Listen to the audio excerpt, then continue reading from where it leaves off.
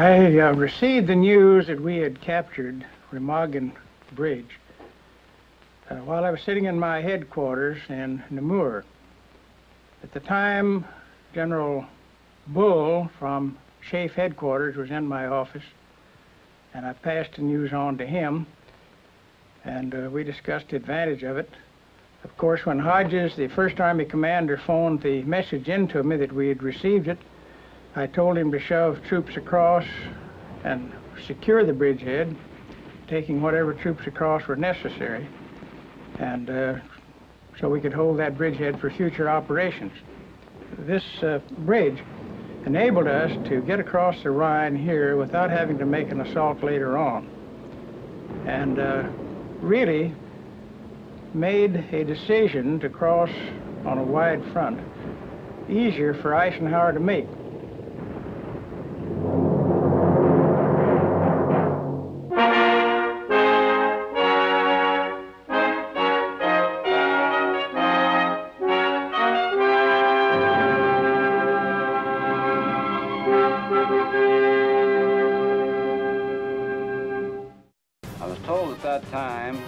That we were going to attempt a crossing of the bridge with our tanks. It was not known if the strength of the bridge was sufficient to hold a tank, but the infantry needed armored support on the other side, and we had to make an effort to get our tanks over there.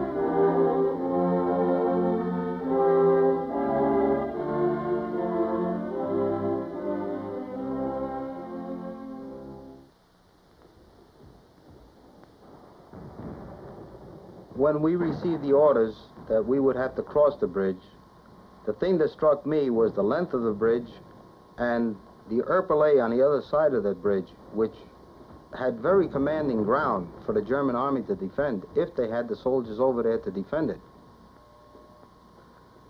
As to my men, I believe I had the best men in the army and the best fighting platoon within the army at that time. We go to heaven for each other. From our position on the west bank of the Rhine, we could see considerable enemy activity across the river in the little town of Erpel. A very pretty little town, but it was set on the side of a mountain or a cliff. It did not lend itself very well to an attack. If we should move into that area, the enemy would have quite an advantage overlooking our position. However, since we were there to cover the crossing of the infantry, we did pick out numerous targets of opportunity, as we call them, and opened fire and fired across the river to assist the infantry in crossing the bridge.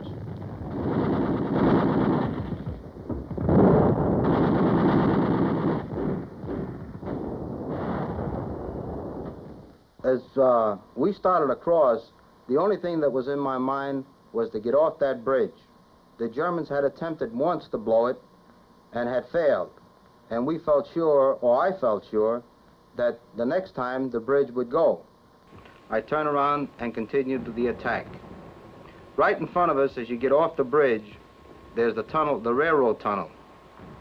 Sergeant Krebs and I advanced towards it, and then we each took a hand grenade and threw it into the tunnel. There was a curve in the tunnel, and we got down as far as the curve, and we heard a great many voices talking and yelling and everything else. We couldn't make out how many people or who they were. We didn't know whether it was German soldiers or whether they were German civilians. However, we couldn't take a chance, so we threw a couple more grenades and fired a couple more shots. Captain Friesenhan and I rushed to the tunnel exit, quickly grab a few sapples, and try for the second time to make an escape from the tunnel. And again the hand grenades roar down from the tunnel. And at a distance of approximately 120 meters in front of us, a machine gun fires right into the tunnel. Suddenly there are screams coming from behind us. We turn around and go back. There are casualties among the civilians. A man, a child. A bullet wound in the stomach, a gunshot in the leg. The civilians are excited. They scream. They cling to the soldiers, grab them and take away their arms. They come to me. Combat commander, order a ceasefire, stop it. Our women, our children. I too have a wife at home. What shall I do? An order is an order. This is the most difficult hour of my life. I decide to summon the officers. I cannot carry on. I tell them, according to the Führer's orders, if an officer is no longer in a position to continue combat, he will have to pass on command. And whoever takes over will continue combat. And every officer has to take orders from him, down to the lowest rank soldier. Gentlemen, I have an announcement. Which one of you is willing to carry on the battle? I see silence. No one volunteers. Gentlemen, in that case, I'm obliged to pass on the command to the unit. Then I happen to look toward the tunnel exit. Civilians have hoisted the white flag. And they're leaving the tunnel, together with the soldiers. It's impossible to go on fighting now. Gentlemen, the white flag has been hoisted, without our consent. We are still subject to the regulations of the Geneva Convention. If we continue to fight, we will give the enemy the right to demolish everything. And all these women and children, we will be morally responsible for them.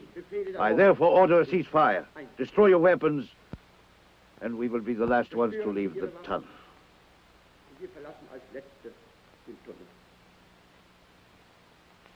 Meanwhile, the majority of civilians has left the tunnel, together with the soldiers.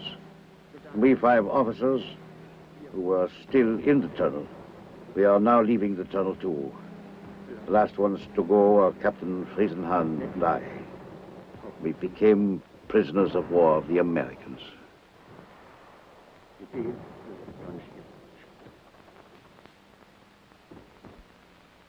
During the afternoon, we spent considerable time in adjusting our guns and making notes where various targets were, so in the event that we had to fire during the night, we would have those targets zeroed in. However, when nighttime came, I was called into a meeting of the officers by our combat commander to be briefed on what our next action would be. I was told at that time that we were going to attempt a crossing of the bridge with our tanks. It was not known if the strength of the bridge was sufficient to hold a tank, but the infantry needed armored support on the other side, and we had to make an effort to get our tanks over there. So we all started across, one close behind the other. As a matter of fact, I was so close to the tank in front of me that several times before the crossing was over, I had bumped Speedy Goodson's tank. I had called ahead to him because it was so dark, asking him to make sure that he did not get too far away from me. And he says, "Lieutenant, I can't very well get far away from you with you bumping me constantly." Except for the indecision or inability to follow this tape across the bridge, we did get across without any incident.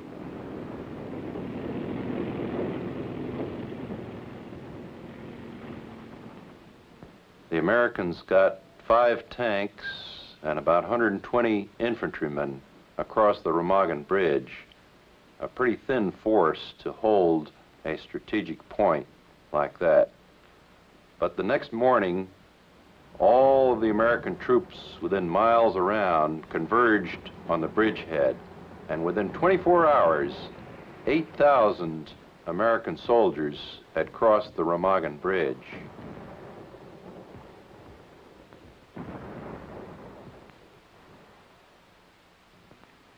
We established a CP just across from the bridge on the east side, just north of the bridge, about 200 yards. This CP was in what had been the burgomaster's house at Erpel. The sign was still on the gate post.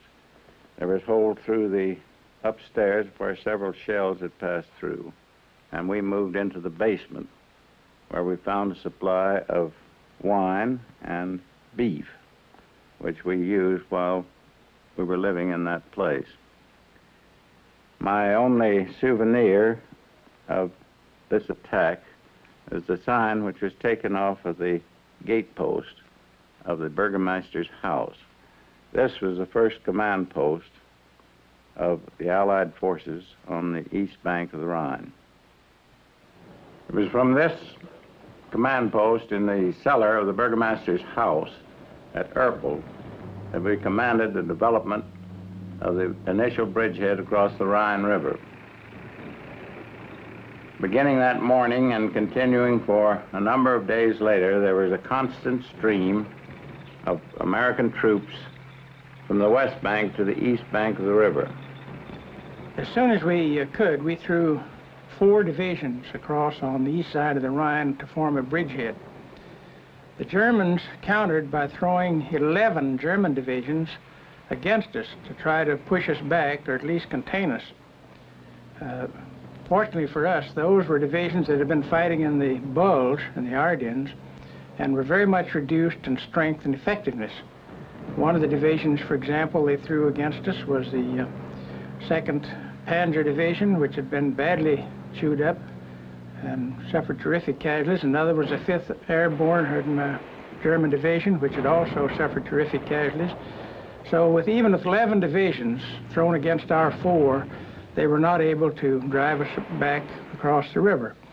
In fact, we could expand almost at will against them, and we gave orders to the 1st Division, to the 1st Army, to have those divisions expand and advance about 1,000 yards a day so that they would not be mined in and therefore would be able to break out when the time came.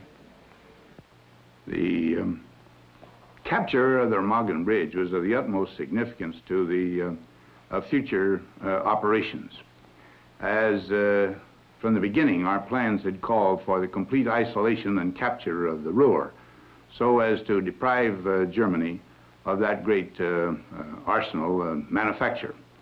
Well, now, by getting across to the south of the Ruhr at Remagen, and then waiting for the big push to the north of the Ruhr, we made it possible to surround the whole area much more rapidly and much more securely than had we attacked only at one place. Hitler was hopping mad when the news of Remagen reached Berlin. He immediately demanded the heads of those who had been responsible for this treason. He set up a drumhead court-martial headed by a confirmed Nazi, General Hübner. The court-martial left Berlin on the 10th of March, 3 days after Remagen was captured. It included 3 officers, none of whom had any training in military justice. They allowed no defense counsel for the accused. 3 majors and 1 lieutenant were dragged before the court-martial, harangued, and sentenced within an hour. They were taken out the next morning into a small wood about 25 miles from the Rhine River, shot by a firing squad in the back of their heads, buried in 10 inches of soil. This was Hitler's quick answer to the capture of Remagen Bridge. It almost seemed like the river itself had been turned into a boiling pot with all this debris falling in it, men screaming, and you could see fellows were hurt and grasping for something to hang on to and going down the river, where eventually they were picked up.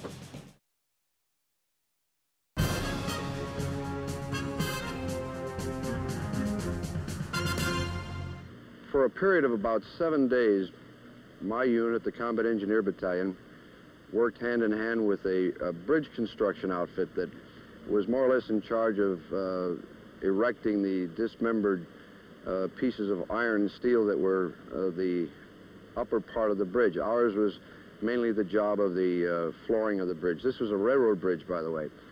And we worked feverishly around the clock, 24 hours a day in different shifts, to build a Bailey Bridge, to get treadway on the bridge so that we could give the boys some support or get some equipment to them that were fighting so hard on the other side of the river. During this time, there was constantly periods where enemy aircraft was coming in, strafing the bridge, dropping bombs, trying to knock this bridge out. There was artillery fire. We stopped periodically to get under cover for these.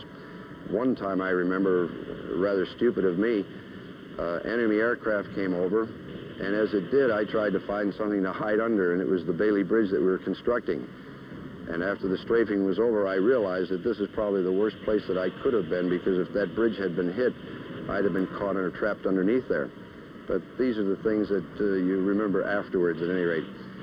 This was a constant turmoil. It was men racing against time, that we needed help for those fellows over there, and we were working real hard, equipment flying all over the place. In addition to our job as engineers on this bridge, the 276 also took its part in the security measures. That is, that we had places of observation at the bridgehead that we could maybe counter an attack that might be made on the bridge. At any rate, about 3:30 in the afternoon, I'd say, my unit, that is my company, was taking over the security of this bridge from another unit, also in our battalion. And at 3:30, I was up on the bridge along with, I think, a Lieutenant Enos, and we were comparing where the vantage points were for these guards. And at 3:45 or some such time, we walked toward the western bank of the river, where I had my men stationed in a truck, and we had just about decided that these were good places to have the people. And mind you, at this time, the railroad engineers were still working, and we also had a deadline of about 5 o'clock that evening that the bridge for the first time was going to be opened up to the heavy equipment traffic. And everybody was working feverishly to get this job done for that particular time. At any rate, about 3:45, Lieutenant Enos and I were down at the bridgehead, or at the western bank, and we were discussing a few little details, and he was pulling some of his men off, and I was just getting ready to send mine up, when suddenly we heard something like rifle fire. And we looked up in the air as if to look for aircraft, but instead there was dust coming up, rising from the bridge, and it seemed to totter a little, and it seemed to sway toward us. And then the center section of the bridge started to cave in. We had trucks up on the bridge that part of it was on the center section and part on the abutment side, so that this truck, I can remember, just folded up like an envelope. Pieces of equipment and pieces of the bridge were tumbling down. And I think our first reaction was to take cover that either the bridge had been hit or for some reason that it was going to fall. And then just as rapidly as you can well imagine, that whole big structure disappeared in front of us. And now we're all running to see what we can do about fishing people out of the river. That it was almost a bubbling, roaring noise, that it almost seemed like the river itself had been turned into a boiling pot with all this debris falling in it, men screaming and You could see fellows were hurt and grasping for something to hang on to and going down the river where eventually they were picked up. But ours was a case of real turmoil then. Lots of reasons contributed to the collapse of the Ludendorff Bridge on the 17th of March. In the first place, the German demolition on the 7th of March had really shattered one side of the bridge and weakened it seriously. Then when the Americans put planking on the bridge to cover it over and cover over the holes which had been blown in the bridge, this added about 50 tons of weight to the bridge. There was a great deal of heavy pounding from the tanks and the vehicles that crossed. The German artillery shells tore a lot of additional holes in the bridge. Then there were the bombs that the Luftwaffe dropped on the bridge itself. One of the real reasons, I think, in addition to this, that contributed to the collapse was the amount of heavy equipment that the engineers moved onto the bridge. Cranes, electric arc welders, air compressors, all these things set up vibrations. The American artillery batteries, and particularly anti-aircraft batteries, that set up vibrations that caused all the ground to shake around the bridge. I don't think that you could say that any single one of these factors caused the collapse of the bridge, but the combination of them caused the structure just to weaken and die on the 17th of March.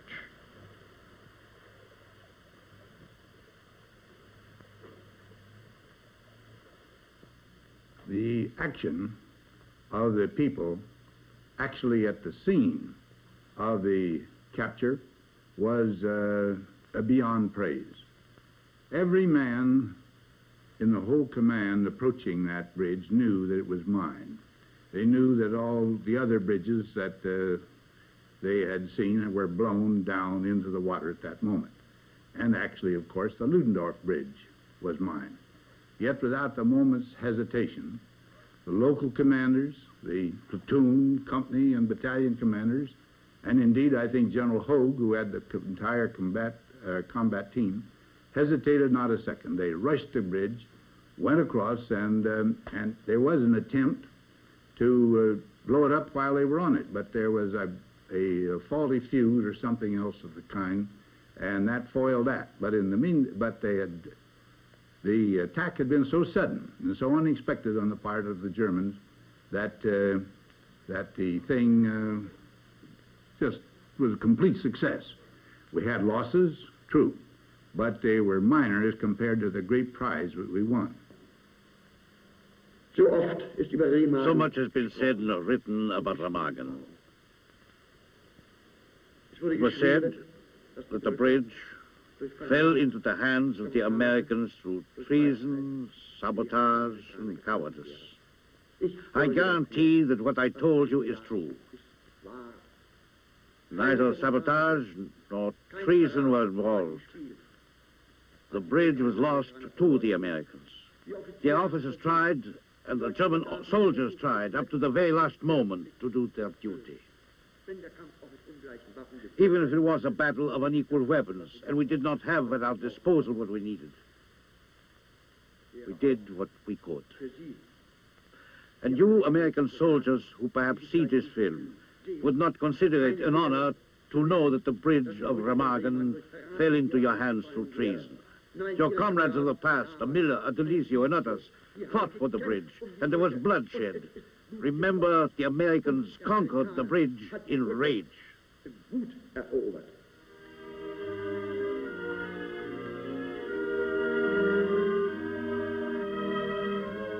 Well, to us at the time, it was just another job.